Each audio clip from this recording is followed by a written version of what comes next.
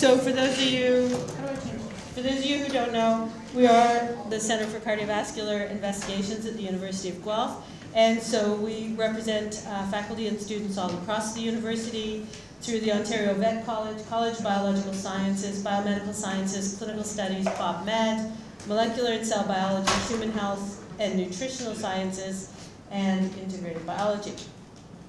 So we run different types of seminar series. These are cardiovascular scientist seminars, and the purpose of these ones are, one, to promote the outstanding research of our faculty, two, facilitate networking for grad students so they can work between different labs and programs from basic biochemistry all the way to clinical translation, and three, we want to attract the best and brightest undergraduate students to cardiovascular and health sciences, so we promote this in the undergraduate courses too and encourage students to come out and learn about what people are doing in research should they be interested. So it didn't really start this way, but we've sort of developed different themes, and we tend to pair 2 talks a day. So it might be basic biologists with clinical applications, or sometimes, like you see today, we'll look at what happens in the human, and we'll look at what happens in the animal. And so just a quick recap, the ones we've done so far, we had Dr. Tarek Salah and Dr. Philip Millar, who talked about pharmaceuticals and nutraceuticals and how they affected sympathetic activity in stroke. We had Drs. Dawson and O'Sullivan talk about dilated cardiomyopathy, and so Dr. Dawson talked a lot about it at the biochemical level and the human genetics level, and Lind O'Sullivan talked about the Dobermans. Then myself, Dr. Martino, and Dr. Pa, we talked about MI or heart attacks, and ideas like circadian biology, sex and gender, and new therapies for treatment of heart disease. Last time we had Dr. Simpson and Dr. Fanfara talk about everything reaching from cardiomyopathy to the development of heart failure and new clinical approaches to help both humans and animals. And today I'm really excited about the talks today with Dr. Jamie Burr and Dr. Physics Sheard. We're going to talk about performance physiology both in humans and in racehorses. And since I don't get to introduce Gail, I'm especially excited to say thank you, Gail, for coming today, who's the director of Equine Guelph, and will introduce the speakers. Okay, just a quick reminder, we run a number of programs to help benefit leadership training in students, and that includes our 2017 Graduate Student Executive Council representing the different labs that we belong to, and they provide key input and decision-making for our center programs, so we can synergize with their needs, and as well they help organize seminars and other events. And new this year we have the undergraduate student executives as well, some of whom are graduating, so if you're an undergraduate student and you think you might be interested next year, it's not very time consuming, but you do start to learn some leadership skills, and so please do feel free to email me if you want to get involved. People who are new, come down and get pizza for sure. Just go ahead and take those veg and meat. Otherwise, we're going to eat it all for dinner. It's for you guys. Okay, and now I'm going to invite Love up, and Love's going to make some announcements about Manulife Ride for Heart. Thank you. So good afternoon. The Guelph Cardiovascular Center is back again this year with Heart and Stroke to offer you a fun experience on the traffic-free Gardner and DVP. We invite you guys to ride, run, or even walk in the Ride for Heart on June 3rd, 2018. It's a fun day. It's not a race or anything like that unless you want to. And you can even do it with your friends and family. So enjoy a fun day with us as you support heart disease and stroke research. So if you're interested in being part of our team, supporting, or even learning more about this event, please contact me at lsandu@uofguelph.ca. So now I have the pleasure of calling up Josh and Zikra, 2 of our CCVI student reps, to say a few introductory comments.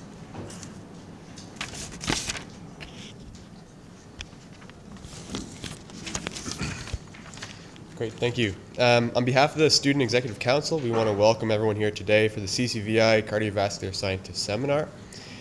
Just a few things before we begin. Special thanks, first of all, to the members of the Student Executive Council and our undergrad reps for helping coordinate the labs and promoting today's event. One thing for you guys is please take photos, tweet photos, use the hashtags you can see on the screen, hashtag Guelph and hashtag CCVI. And please don't forget to follow us on Twitter and LinkedIn.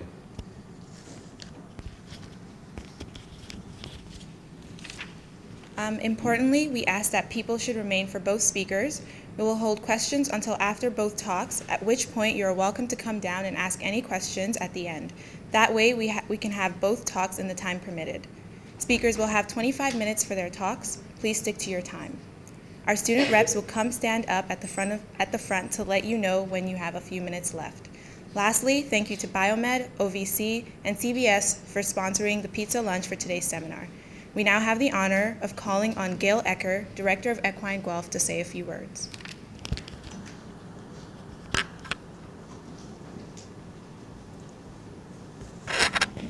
Thank you very much, and it's a real pleasure to be here. And it is my honor to introduce our two guests for today. So starting off with Dr. Jamie Burr. He's an assistant professor in human health and nutritional science and the director of Human Performance and Health Research Lab at the University of Guelph. We stole him away from the University of PEI in 2015 in a dual role as professor and member of the integrated support team for the local Olympians and elite athletes who live and train in Guelph with the Speed River Track Club. Jamie did his undergraduate degree in kinesiology at the University of Western Ontario, after which he did an MSc followed by a PhD in cardiorespiratory physiology at York University in Toronto, and a postdoc at the University of British Columbia in experimental medicine. Dr. Burr's work shares a joint focus on the role of exercise for promoting health and improving human performance, focusing on the cardiovascular and cardiometabolic effects of prolonged and novel forms of exercise exposure in humans, with a specific focus on vascular flow and stiffness. So I welcome Dr. Jamie Burr.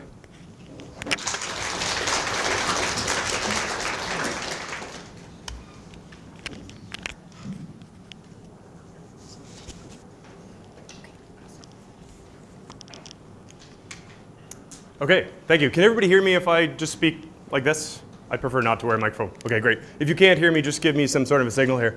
So thank you for the welcome. That was very official, more than I normally get. So today I'm going to be talking about an area I've termed going against the flow. And we're going to talk about some of the stuff that we do in the Human Performance Lab, mostly in terms of performance. So I want to start off by saying the Human Performance and Health Research Lab is not what most people in this room would probably consider your typical cardiovascular lab.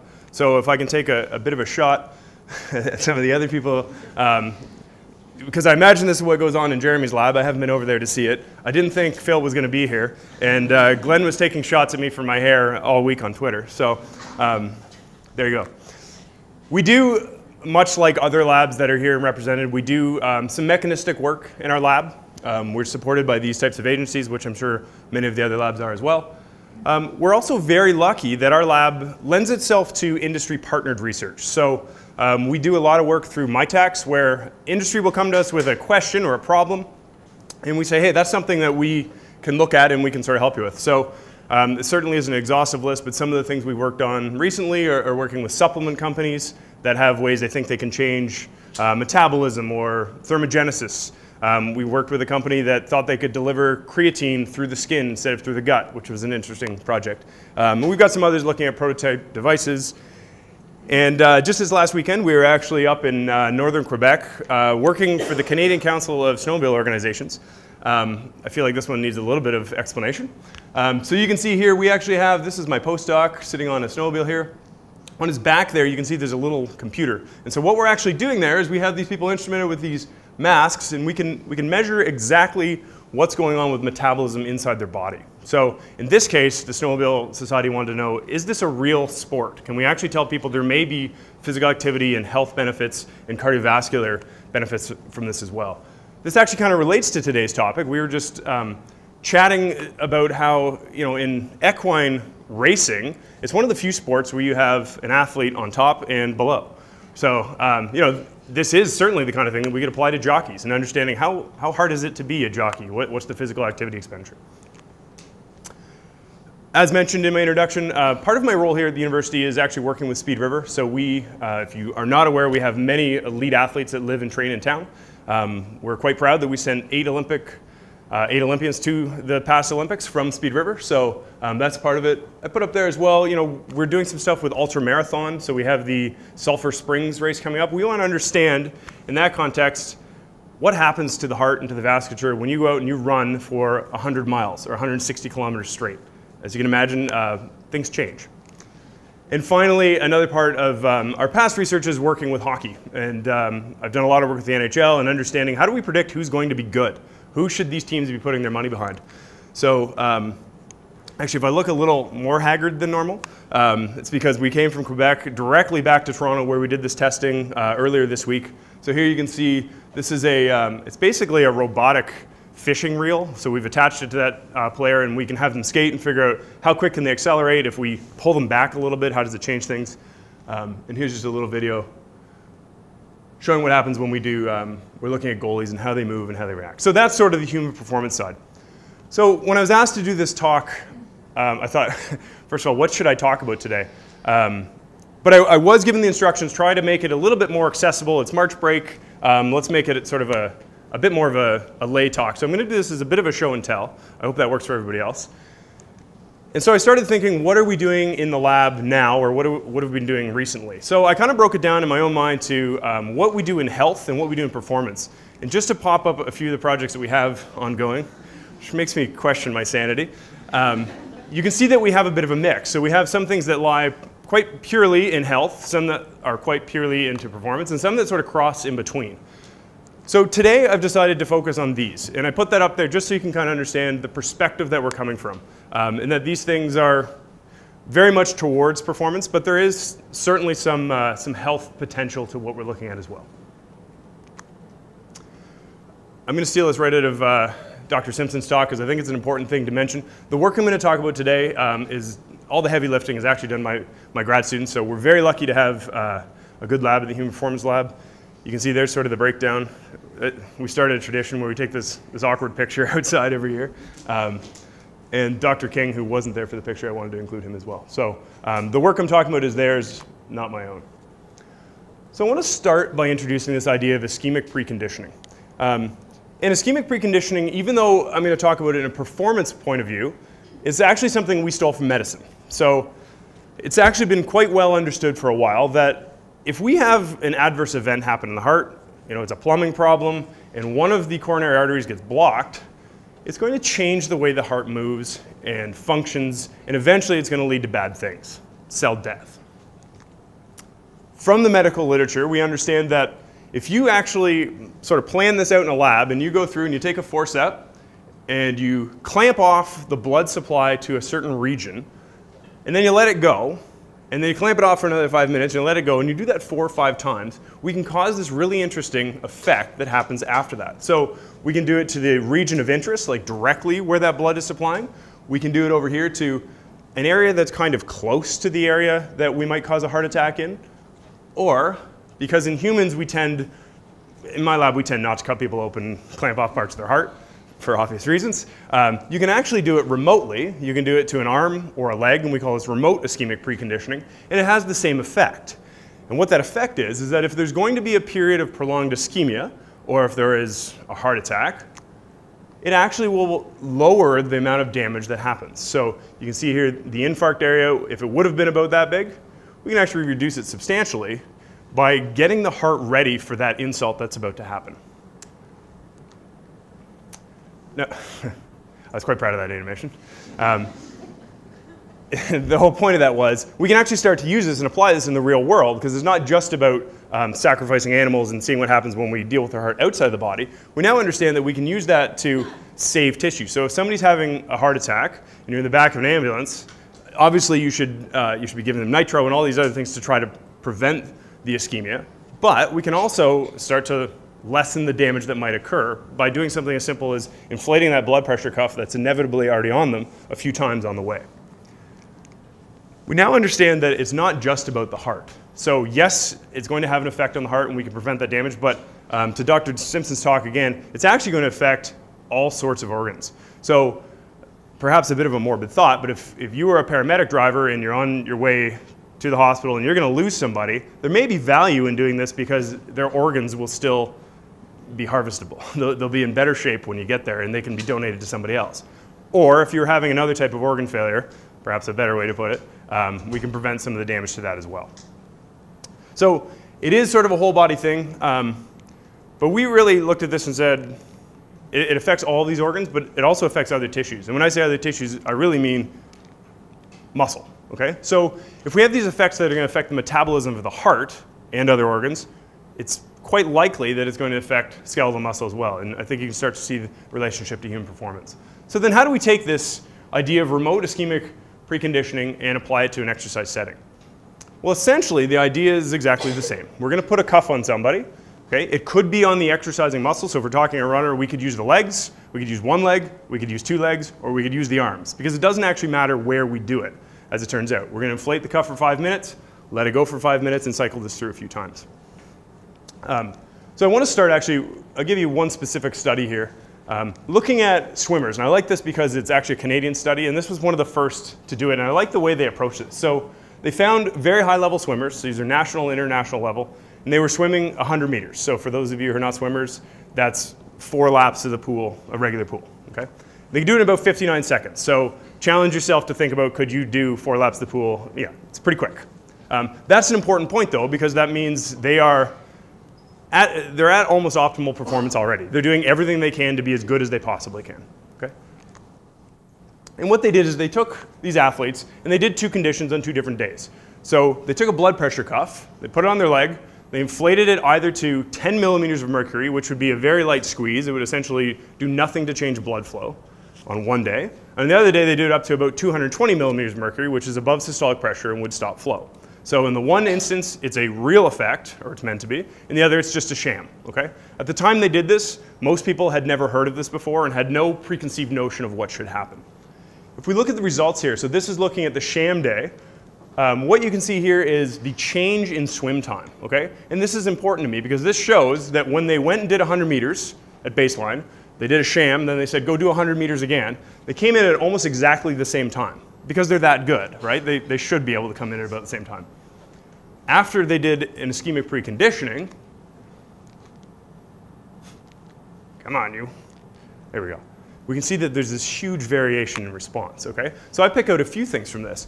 First, I'm going to point out that if we look at sort of the mean change, these athletes who are already very good, and you can see would come in under normal conditions at almost exactly the same time, the mean change was almost a full second faster, 0.7 of a second faster. That's quite massive. And just to sort of exaggerate that point for you, this is showing you in the 2012 Olympics, where every athlete in history that won a medal would have finished when Michael Phelps hit the wall. So you can see here over time, so this is back, like this is around the 40s right here. So by the time Phelps finished, they would have still had 3/4 of a length to go. It also shows you how fast Michael Phelps is. But to give you some context, if you could be 1 second faster, that's a full body length difference, okay? And if we look at some of these athletes, they got 3 seconds or more faster. That's a massive change in an athlete of that caliber. And that would put you a full 6 meters forward or backwards, whichever way you want to think about that. So we're not talking about a small difference here, okay? The other thing I'm going to point out as a performance physiologist is it's neat to say, okay, here's the mean change, but I'm also quite curious to look at the individual responses. Because if I'm working with this athlete, that matters to me. This is something I probably shouldn't do with them because they got worse, right? The coach is not going to be my friend if I go, hey, let's try this thing. Oh, I made them a little bit worse. But if I'm working with that athlete, then I would be a fool to skip doing that if it works every time. So to sort of jump forward, what do we now know? Well, we know that this works quite well. In the lab setting, we've seen that with high intensity aerobic exercise, we can change submaximal efficiencies, we can change power outputs, the time to exhaustion when we just say, hey, go as long and as hard as you can.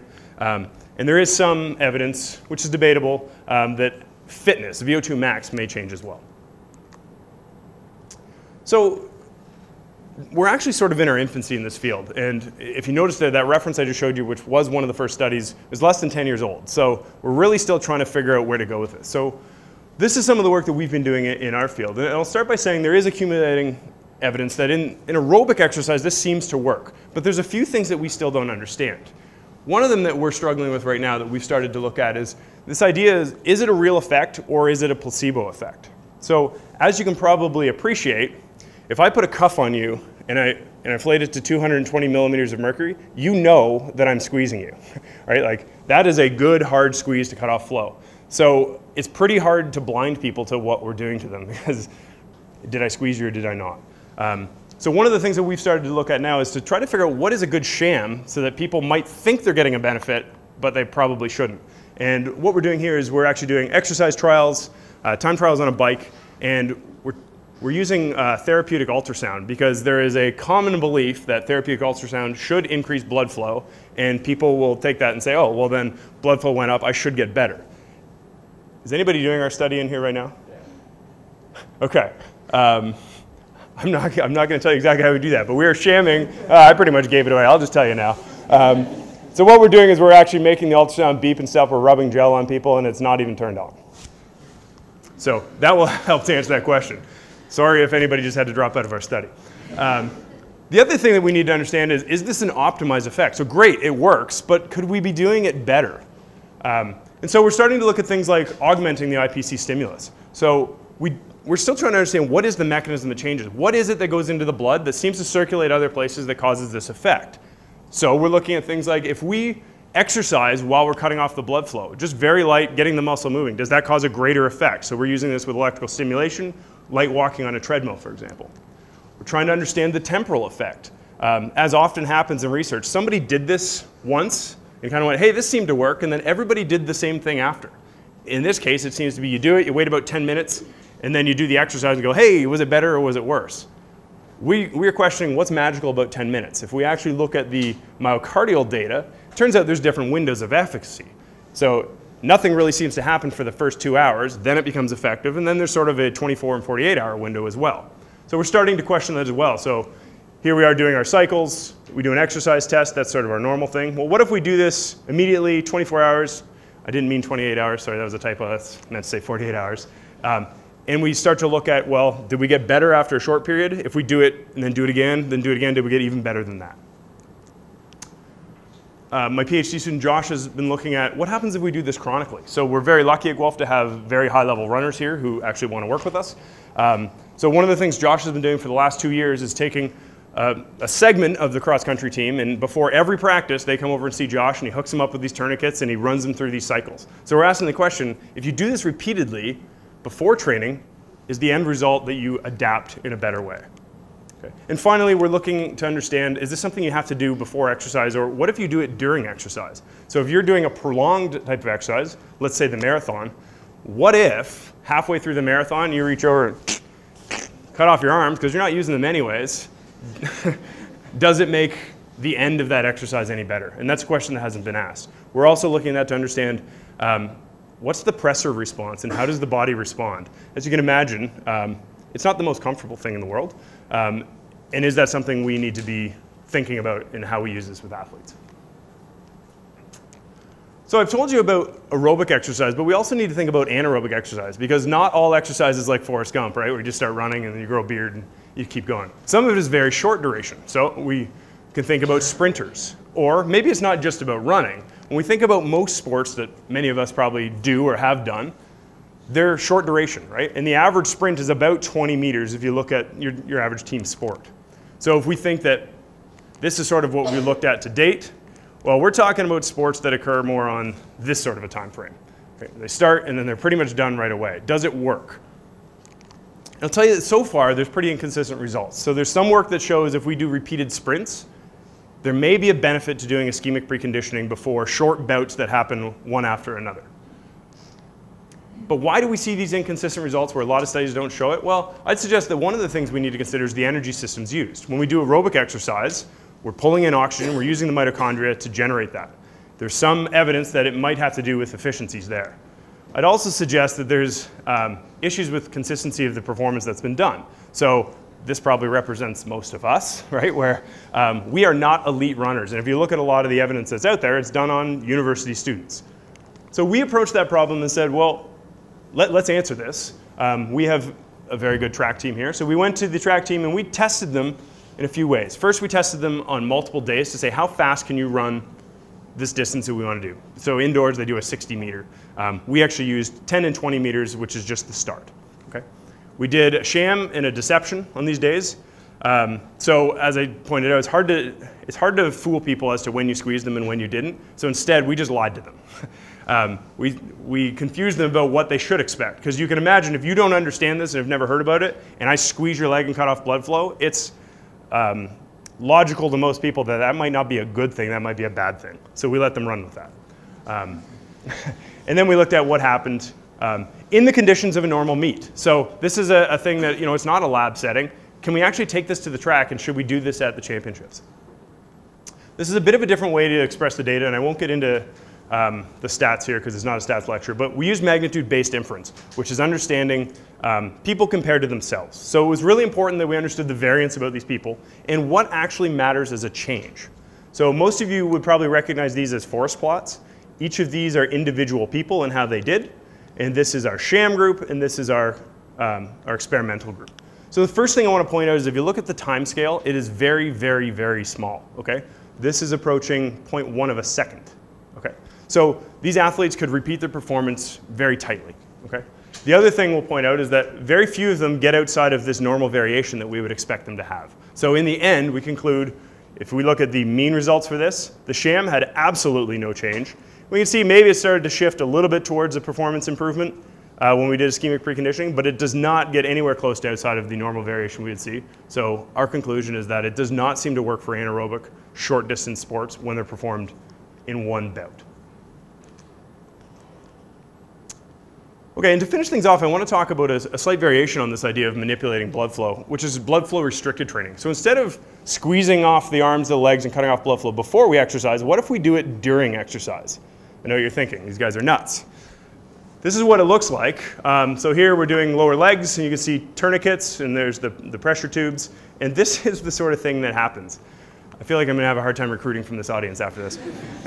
That's not like a kid playing with a marker. That's actually their hand turning blue because it's deoxygenated. So if we look at what's traditionally understood for resistance training, it used to be believed you have to lift pretty heavy weight, okay, and you've got to take it to fail. And we're talking about 70 or 80% of your maximum capacity. Okay, so if you can lift 100 pounds once, we're talking 70 to 80 pounds.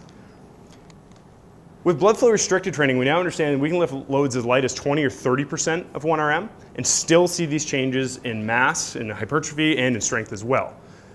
So this could suddenly make very light exercise beneficial, which could have all sorts of practical applications for us. And there is accumulating evidence that this works. I might be aging myself here, or dating myself. How many people remember these late night commercials? Dr. Hose? Yeah. Are they still out there? Awesome. I just don't stay up that late anymore.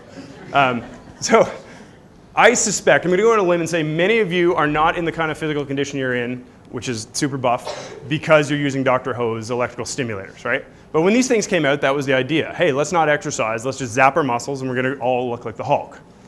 Didn't really pan out. Why did it not pan out? Well, the truth of the matter is if you were going to electrically stimulate your muscles to cause that kind of growth, I would have to zap you so hard that you are not going to put up with it. But we looked at this and said, well, if a light intensity stimulus works when we cut off blood flow, what if we start using stimulation with blood flow restriction? So just to give you a quick visual of what this looks like, this was from our prototype. So we have made we're working on patenting a device here where we can actually cut off blood flow and stimulate the muscles at the same time. I'll just show this really quickly. So that's what happens is the leg actually moves. So we're actually causing real muscle contractions. And there it is. So we have different ways that we can squeeze the leg. That's a full compression pant where we can squeeze all the blood out of the leg essentially, or we can cut it off just sort of more at the source. So what are the potential benefits to combining these two things? Well, I'd suggest there's probably quite a few. We may be able to get muscular adaptations without repetitive use. So imagine if you've got a knee problem and you don't want to be doing this, well, let's just target the muscles that we want. Certainly for our elite athletes, they spend a lot of time traveling. What if you could be getting a light workout on the plane and it actually matter? You're going to look like a total freak, but it might be possible. We could possibly improve recovery, and it's also possible that we could change cardiovascular demand. So if by doing this kind of thing, the body doesn't have to work as hard to support that because it's basically a passive exercise, then there may be value. I'm going to skip the CBC news thing here. So what did we look at? This was actually Josh's master's work. And we looked at body composition here using dual X-ray absorptiometry. We looked at muscle signals, and then we looked at muscle strength. And so in short, what do we see? We looked at these as all different components. So we looked at what happens if we only do blood flow restriction. You can see muscle mass doesn't go up. If we only use electrical stimulation, it actually goes up a little, but when we combine them, it seems to be better, and the control actually got worse. If we looked at a sustained contraction, so how long can you hold something, an endurance test, you can see again, blood flow restriction when we combine it with electrical stimulation seems to be the most effective. And the same when we look at strength measures as well. So there's a lot of potential that this might be a thing that could be used in the future. I just want to clarify, that is not me. So we've taken this now, and some of the things we're looking at in our lab is we're trying to understand where does this work in a rehab setting. You know, if anybody's ever sprained your ankle, you probably do a lot of balance type exercises. If we cut off blood flow first, does it become more effective? We want to understand what happens with the way we recruit muscles. For those of you who have studied this before, we do it in a very logical pattern. We only take what we need. Does this change that patterning? We're looking to understand, why does this work? Is it the fact that we've driven down oxygen tension in the muscle, or is it the fact that we're building up waste products? And we're trying to look at, we think it's clever ways to separate those two things. For the first time ever, we're going to actually look at histology and understand what is the adaptation. Are different fibers adapting in different ways? Is blood flow supply changing? Are we causing angiogenesis? And finally, we're going to look at how does this apply to actually stopping atrophy in the first place. So if anybody's so inclined, we're actually going to be recruiting people to come in, and we're going to put you in a knee brace so you can't use your leg for 2 weeks. And in about 2 weeks, you'll lose a lot of muscle mass. And can we stop that mass from disappearing in the first place if we use this sort of technology? And with that, I'd say thank you, and certainly thank you to past and present lab members. And I'd be happy to answer any questions, I think, at the end.